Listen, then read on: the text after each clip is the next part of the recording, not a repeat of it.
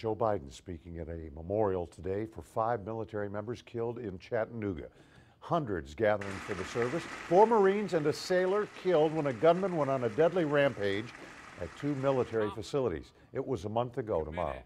Vice President praised the bravery of those who died.